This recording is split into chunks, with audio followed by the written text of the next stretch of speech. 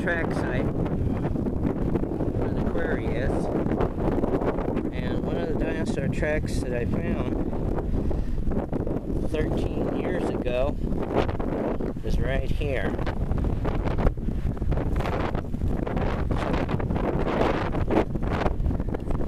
So right here.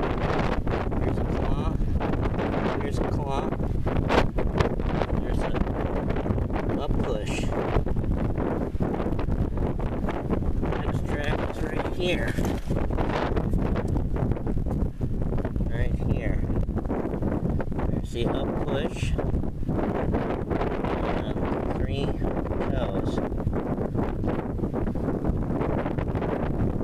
It's been weathered for 13 years since I've been here.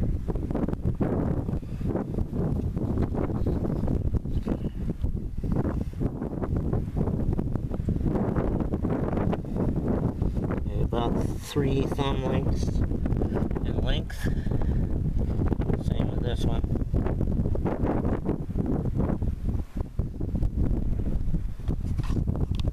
Now over from that, it looks like there might be another one right here. And possibly, I'm not sure about that. There seems to be one here too. They're very faint. And of course this is desert varnish here.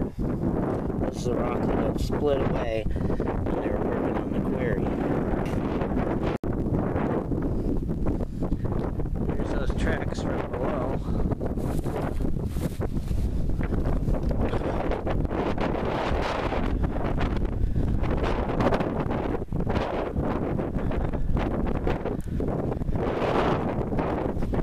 One track with a prominent toe, and you can see this very prominent toe here.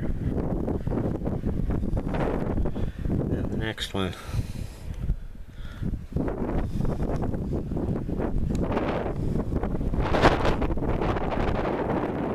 Those tracks were right in there.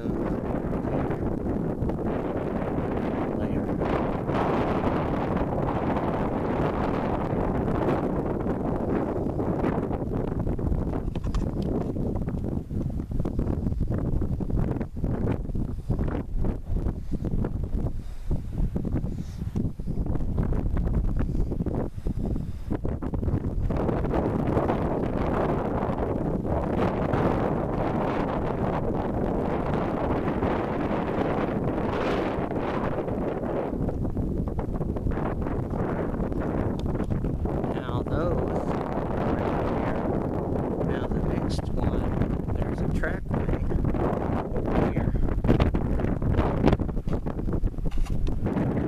Actually, above those rocks, over on a higher level, up over here. Here somewhere. Trying to find it. Okay. Pile of rocks, and here is the trackway.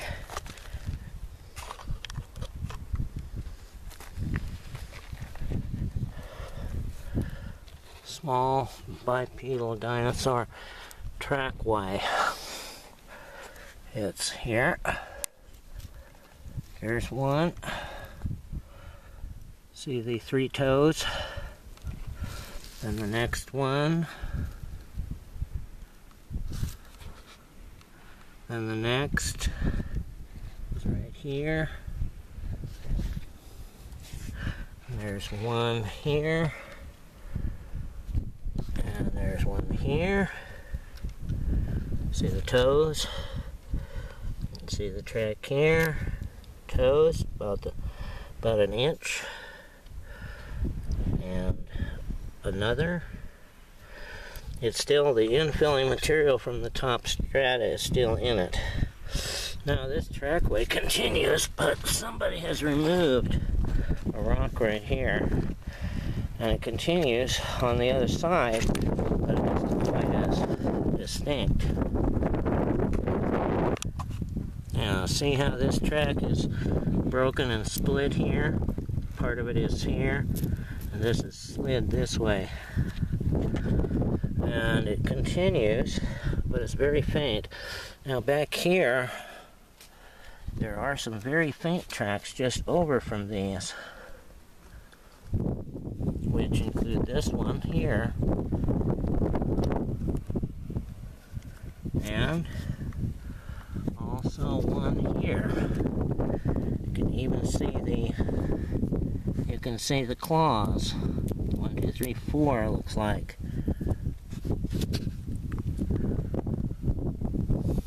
Right there.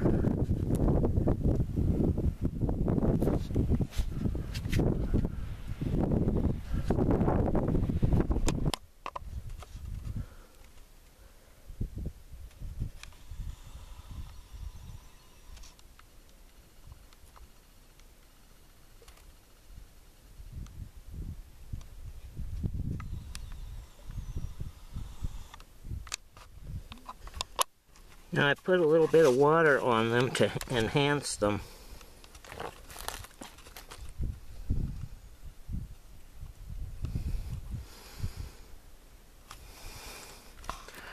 There, let's see, the stride is about 1, 2, 3 inches.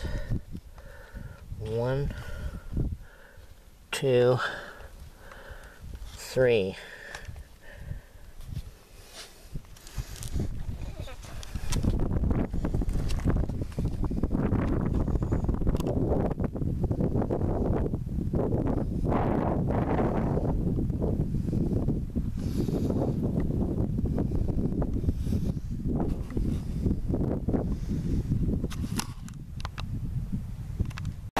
This is the size of the dinosaurs that made those tracks.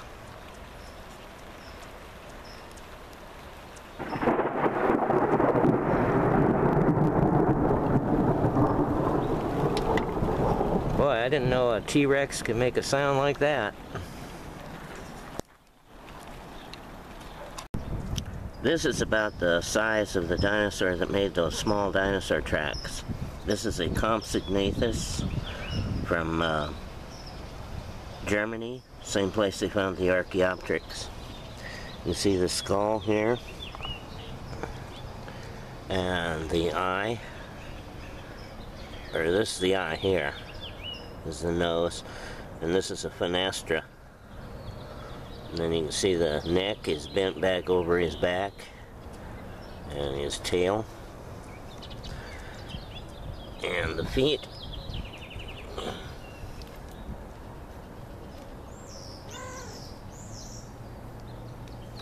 And here is his arms.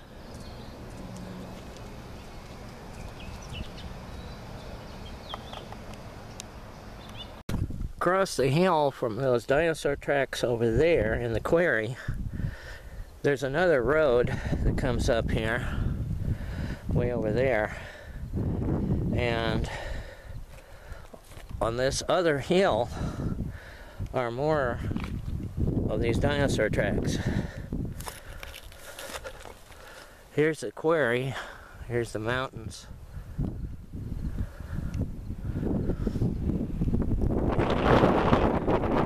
Here is a large dinosaur track.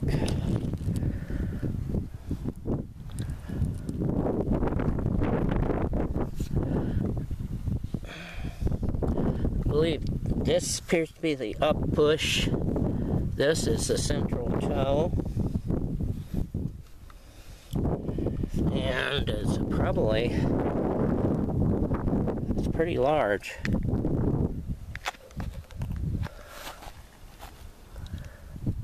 Now, when I was here before, this tilted rock went back in. But you see it's covered over. And of course they put rocks on top of it so you don't recognize it. But there's more than one track layer here. Over here is another layer. It's on top of that layer. And these are tilted on top of each other. And here are more tracks. Now these are not great dinosaur tracks, and that's no doubt the reason why they didn't remove them. There was one here. See, I'll show you here. This one here, and one there, and over there.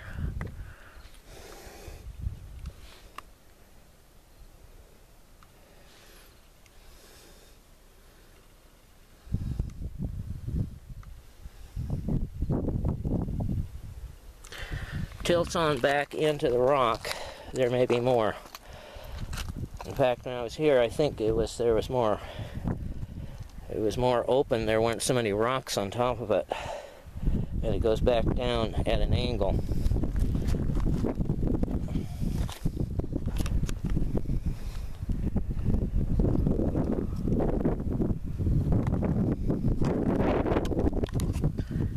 It appears that this is the heel and this is the main toe with 3 tridactyl toes. Now this one looks like the heel here, facing that way, while this one's facing this way. These are kind of random prints. And this seems to be the up push here. And this one here isn't very clear. Although it could be connected to that one. Let's see.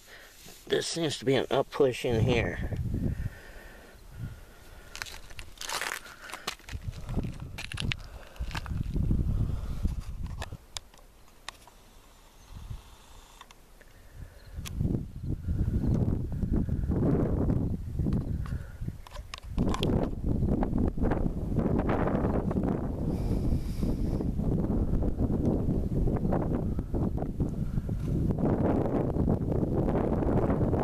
Material around here is volcanic.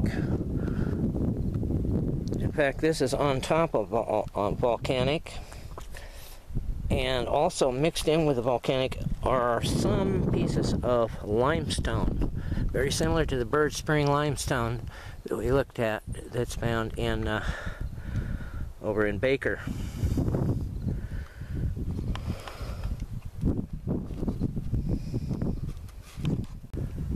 Now, there's the Dinosaur Tracks right over there, and right down here is a huge piece of limestone. Notice how the acid rain has eaten into it, and that looks very similar to what you see in Baker.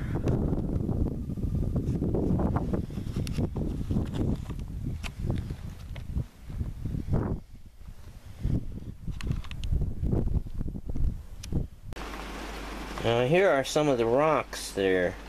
This not the ones that have the fossils in them. These are volcanic. This is volcanic rock. They're different colors. Some of them are even conglomerate. And this one is a reddish one.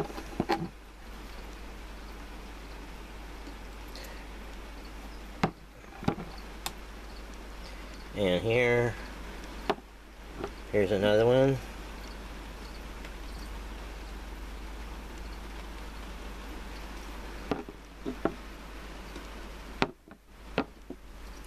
And this one is an olivine. Beautiful green.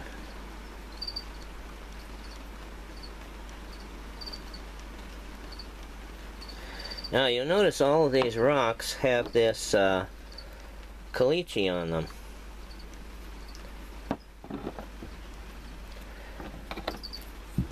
Just about every fossil site has rocks with this caliche on the outside here. Now this formed from rain, which has acid rain, which has taken the limestone rocks and kind of melted them, and then they redeposit. And also it's from lake beds.